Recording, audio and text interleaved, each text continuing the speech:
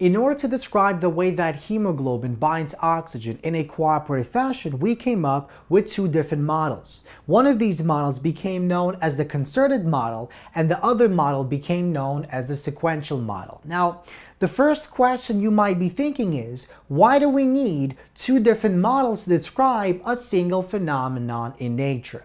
Well, as it turns out, each of these models alone does not correctly describe some aspect of the way that oxygen binds onto hemoglobin in a cooperative fashion.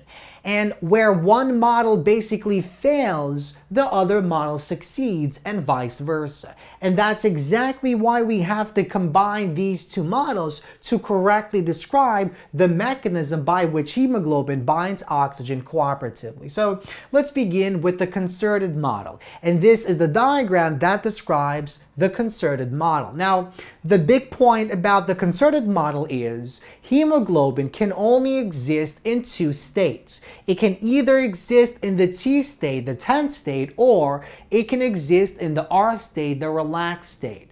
And by binding oxygen onto that hemoglobin molecule, all we're doing, according to this model, is shifting the equilibrium between the two states. And to see what we mean, let's take a look at the left side of this diagram. So on the left side, right here, none of the heme groups on the hemoglobin actually contain oxygen. And so what that means is the arrow going this way will be much longer than the arrow going this way. And what that means is, in this particular situation, when we have deoxyhemoglobin, when none of the heme groups contain an oxygen, the structure will be predominantly and almost exclusively in the T state. Now, what happens when we bind a single oxygen onto that heme group? So, for example, when we fill this oxygen, what happens is the arrow going this way becomes ever so slightly longer. And what that means is the equilibrium shifts slightly towards this side, towards the R state. But in this particular case, our structure will still be predominantly in the T state. Now, if we add one more oxygen so that two of these heme groups are filled, what we see happen is the arrow becomes longer going this way, and now these two arrows are equal in size. And what that means is both of these states will exist in the same proportion, so 50-50. Now, if we add one more oxygen, what we see happen is the equilibrium now shifts towards the R state, and this arrow becomes longer than this arrow. And so now what we see happen is this is the structure, the state of the hemoglobin that will predominate.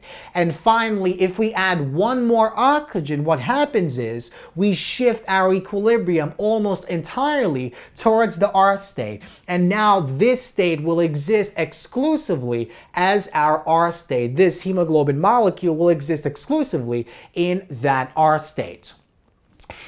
Now, let's take a look at the following diagram. So what this diagram basically describes is the oxygen binding curve for the T state, and it is described by this shallow curve here. And this R state is described by this steep curve right over here. And to actually obtain that sigmoidal curve that we actually see for the hemoglobin oxygen binding, we have to combine these two curves to basically get this sigmoidal curve. So the sigmoidal curve for hemoglobin is formed from the combination of the T state curve, this curve here, the shallow one, and the steep one, the R state curve. Now, the final thing I'd like to discuss about the concerted model is, what's the limitation of the concerted model? What is the problem? Well, the problem is the following. Let's take a look at the following diagram. What this diagram basically describes is, when our oxygen binds onto one of the heme groups of hemoglobin, this is the state that will predominate. Now, according to the concerted model, this structure of this polypeptide that contains the bound oxygen does not change its conformation. It initially is a square, and it still is a square. Now, we know experimentally in nature, as soon as that oxygen binds onto that heme group of that polypeptide, that changes the conformation of that polypeptide. And this is not what we see according to this diagram. In fact, what we also see in nature is when one of the heme groups binds that oxygen, the adjacent heme groups are also affected. They increase their affinity for oxygen because they change their shape as well. And this is something that we don't see according to this model. So the problem with this model is, if we examine this particular diagram here, even though we have one oxygen bound, and even though this is the state that will predominate, this structure here should technically have a slightly different shape, a slightly different conformation, which is not something that we see based on this model. And so to compensate for that limitation, we came up with a second model that we call the sequential model.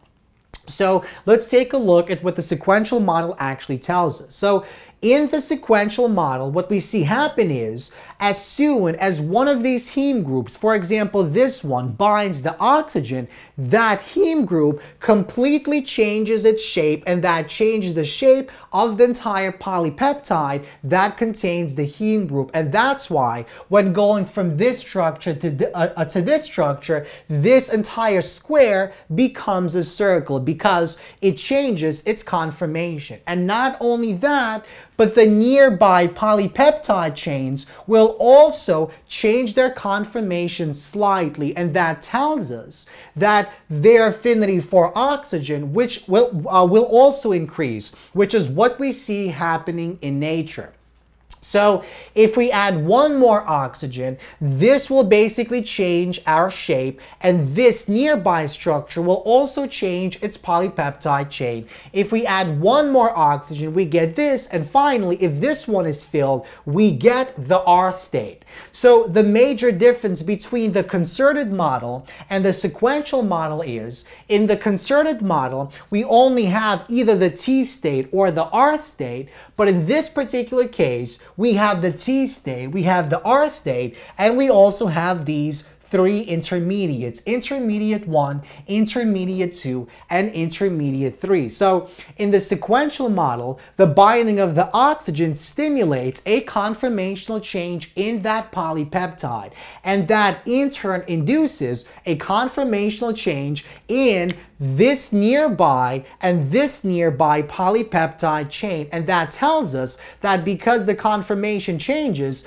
that will increase the affinity of that heme group for the oxygen molecule.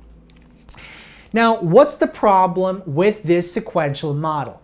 Well, the problem with the sequential model is the following. Based on this model, the only time we have the R state is when all these 4 different heme groups are completely filled with oxygen. So according to our sequential model, this is the only time that our structure will exist in the R state. And we know that is not true. We know in nature, what we see experimentally is, when 3 of those heme groups are filled with oxygen, the structure of the hemoglobin will exist predominantly in the R state, which is exactly what we see according to our concerted model. Based on the concerted model, when 3 of these heme groups are filled with oxygen, our R state will predominate. So this arrow will be longer than this arrow, which is basically the correct description of what actually happens in nature. But according to this diagram here, if 3 of these groups are filled with oxygen,